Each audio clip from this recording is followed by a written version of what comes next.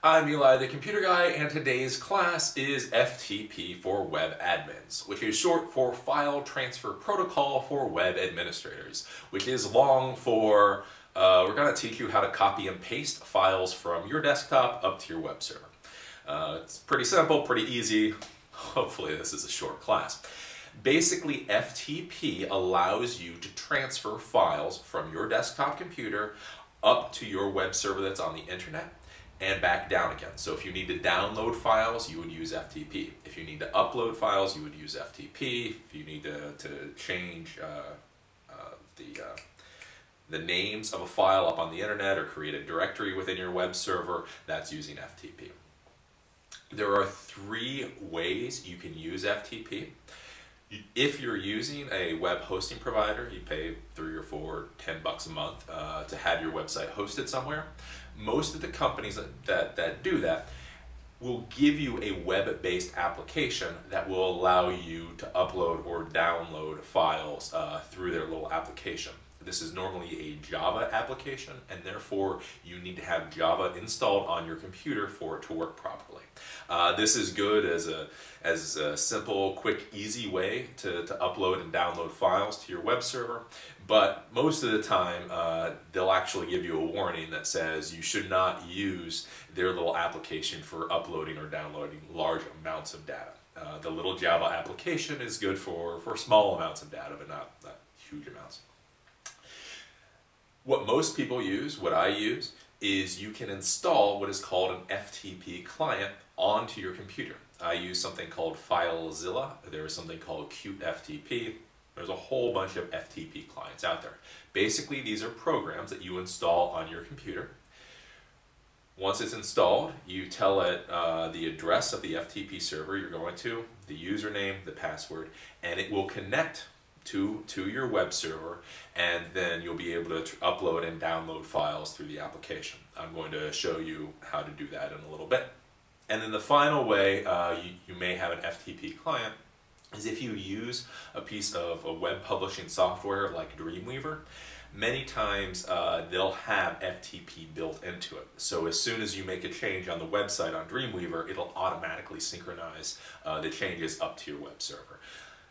That's out of this class. If you're using Dreamweaver, this class is probably below you. That's the introduction to the class. Let's go, and I'm going to talk about some of the basic concepts that you have to understand in order to do FTP, and then I'll give you demonstrations on how everything works.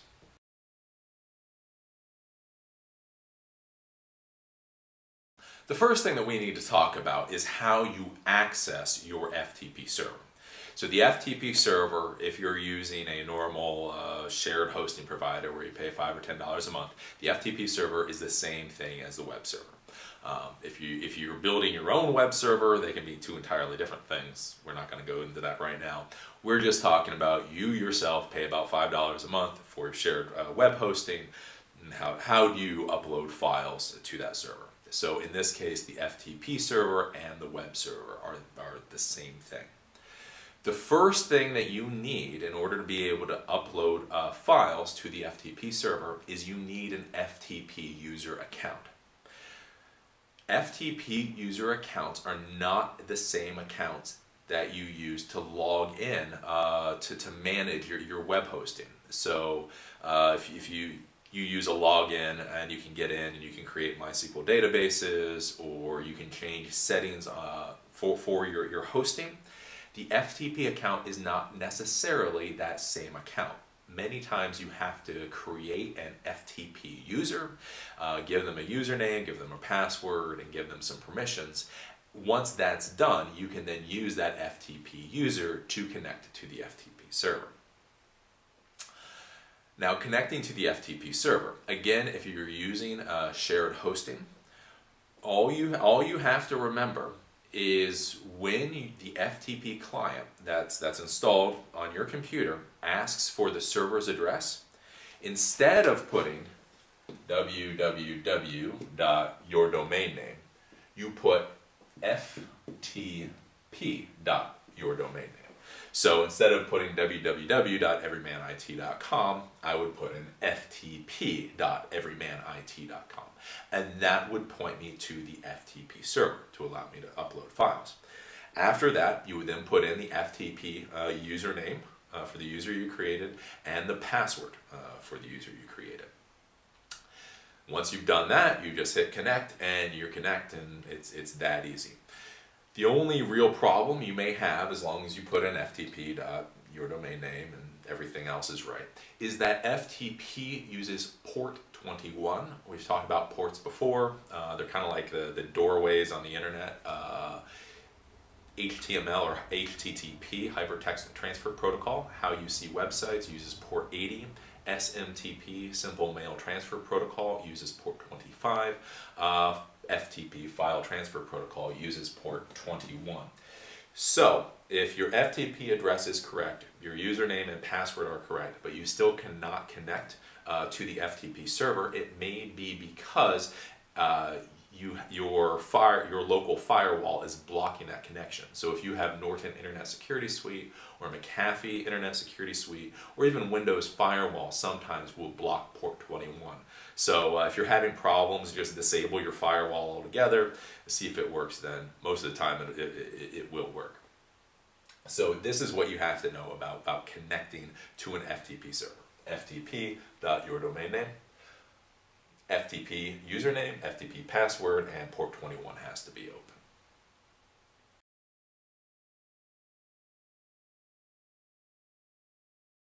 Now that you've connected to the FTP server, you may question where do you put your files and folders for your website? Well, most websites allow you to put all of your files and folders right there. So as soon as you connect, you're connected to something called the root of your directory. So that's the highest level you can go in your particular web directory. And most of the time you can simply upload your files there and everything will work properly. Remember, when you're uploading your home page, that your home page has to be called either index.htm, index.html, default.htm, or default.html. So you upload your files to the highest level directory and it should work. Sometimes it won't work. I saw this with one web designer where she was having a problem uploading a website. We kept uploading it fine, and for some reason the website wasn't showing up. The reason is this particular web hosting provider made you put the web files into a particular folder to be presented on the internet. So with this company, you had to put all of your files into the public folder for your website to show up on the internet. So just keep that in mind if you're uploading files but you still can't see them. Remember, the home page has to be default or index.htm or .html. Most of the time you can upload all of your files just to the highest level directory, but sometimes there's a specific folder that you have to put your files in for them to be accessible on the internet. So now that I've gone over all these basic things, let's go on to the computer and I'll actually show you how all this works.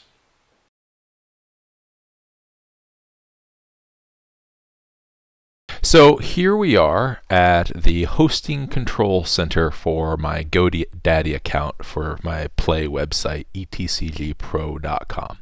As we can see, the domain name here says etcgpro.com. It gives our server's IP address for where it's located and a whole bunch of other information. Now, the first thing that we need to do is we need to set up an FTP user. So in order to set up an FTP user, we go down here to Settings. Now this will be different depending on who you are using for your hosting provider. This is just an overview for you to show you what you should look for. We go over here to Manage FTP Users. We can click on that. And now here is where you can create or delete FTP users. As you can see, I have a couple of test ones here. Test 2, etcg test, etc. All you need to do to create an FTP user is you click on the Add FTP User. And then you give the user a username, so etcg test 2. Then you give the person a password, 1 2 3 4 5 6. And here you can say what directory you want them to go to. Normally, when you're starting, if they give you an option here, say hosting root. That's the root directory.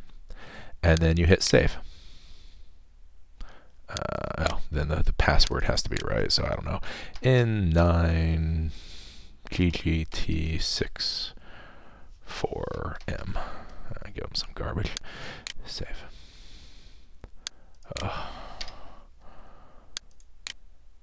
There we go. And so now this user account is being created. The one thing to remember is if you control your own server, basically as soon as you hit you create the new FTP user account, the user account is created. If you are using a shared hosting plan where you pay the $5 or $10 a month, you can wait, as it says over here, up to 30 minutes for the FTP account to be created. So that is how you create an FTP user account. It's pretty simple. Now, if we want to upload documents or HTML web pages to our website using the built-in FTP client that GoDaddy gives us, we go over here to Content and we click on FTP Client. And now a very simple page comes up. It shows the local system over on the left-hand side and the web server over on the right-hand side, the remote system. And then all you do to upload information is you just go through. Oops, there's nothing there. On desktop. Craigslist. Here we go. And in order to upload something, you just click on it, and then you click the little arrow button, and it starts uploading it. Ooh. That's a big video file. We don't want to do that, but just to show you something, Everyman IT, let's say readme text. So we'll just upload that readme text. So now readme text is up on the internet. If we go to www.etcgpro.com/readme.txt, that file now shows up. So I just showed you how to upload files. In order to download a file, you would do the same thing. You would select the file, and then you would just hit the arrow the other way to download it. And now it'll get downloaded really quick. So this is how you upload or download files using the built-in FTP client that comes with your web hosting provider. Remember, you have to have Java installed on your computer for this to work properly, and you don't want to be uploading or downloading a lot of files because it's just a pain in the butt. So now, in order to upload or download files, what I prefer is I use an FTP client called Filezilla. So this is Filezilla. This is an installed program, so a program I downloaded and installed on my computer to be able to do FTP file transfers. So in order to connect to the FTP server or to the web server, first up here where it says host, that's the same as the server address. So we put in ftp.etcgpro.com. The username, we just put an etcg test, which was the test FTP account I created, and then we put in the password. And then we hit quick connect. You'll see all this information goes by, and up here in this box, this tells you whether things are successful or where they fail. Now, on the left-hand side of the screen, here in the middle, we see the files that are on your computer or on my computer. On the right-hand side, where it says remote site, this means the FTP server or your web server. So all you do if you want to upload files using Filezilla is you go somewhere where you want to upload files. Let's see, Everyman IT. We'll just upload this. You just right-click on the folder or file you want to upload and click Upload. If we go down here, we see on the bottom, this shows your queue. So each file is transferred individually, and you'll see they just keep trucking on by. You have failed transfers, so if there's a problem, it'll show up here, and then everything that got successfully transferred will show up on this other tab. And that's really all there is to Filezilla or to a local FTP client. You can go up and go into settings, and there are some configurations you can change in here, but since you're brand new, we won't worry about them right now. Once you are comfortable using something like Filezilla, then you can go into settings and play with it. But until then, just don't play with it. And then in order to download files, again, if you wanted to download something, you just right-click on it and you can download. Also, they give you the option, you can create directories, you can rename files that are already up on the website, etc. So let's say this readme.txt that I uploaded before. I could rename that to index.html. And remember, home pages always have to be called either index or default.htm or .html. Now if we go to etcgpro.com, now we get, well, a bunch of text. But notice all I plugged in here was etcgpro.com. I didn't plug in any other file names, and this is what was brought up. So whatever file you call index or default.htm or .html is what will be your home page. So that's all there is to creating an FTP user account, to using the web hosting services provider's FTP client, or using an actual resident FTP client like Filezilla or Qt FTP on your account on your computer.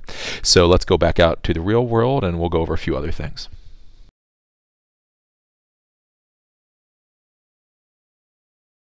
And so that's all there is to FTP or file transfer protocol for you as a new website administrator. FTP can get a little more complicated. You can set up your own FTP servers and do lots of complicated stuff. But if you're just now learning how to design websites and upload, and you need to be able to upload and download files and pictures and videos, all you need to know is what we taught you in this class. Everything else gets more complicated and you don't really need to know it. So just remember, when you're trying to connect to the FTP server, the address for the FTP server should be FTP period, your domain name. So my website, www.everymanit.com, the FTP address would be ftp.everymanit.com. Remember that you have to create FTP user accounts, and these are different than the accounts you use to log into your web hosting provider. So go into, there should be some FTP user manager somewhere within your hosting. You just click on that, you create a username, you create a password, and that's all you need. If you're having problems connecting to your FTP server, realize that your firewall software may be blocking port 21. If it is, the easiest thing to do is just disable all your firewall software. If you understand how to open up particular ports, then just open up port 21 and everything should be hunky-dory. Generally, there are 3 ways to upload files to your FTP server. Like I said in the beginning, there's the little Java application that your web hosting provider will allow you to use. This is easy and quick most of the time. The only problems are you have to install Java on your computer for it to work properly, and it's only good for small amounts of files.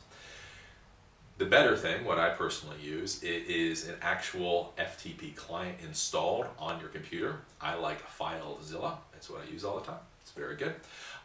You install this onto your computer. You put in all the information, and then you can very easily upload and download information or documents to your websites.